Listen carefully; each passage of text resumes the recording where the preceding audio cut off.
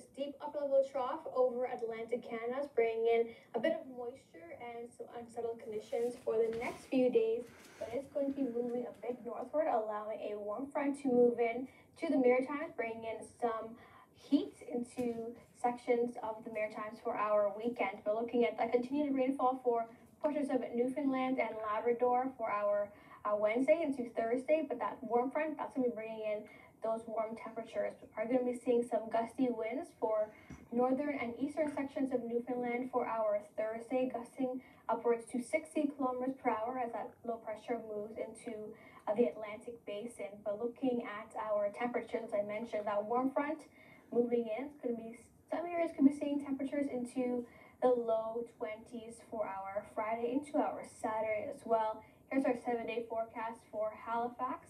That heat's going to bring in the risk for some thunderstorms on our Friday, very above seasonal for this weekend, and that's going to continue into St. John's as well, with the risk for some rainfall on the weekend.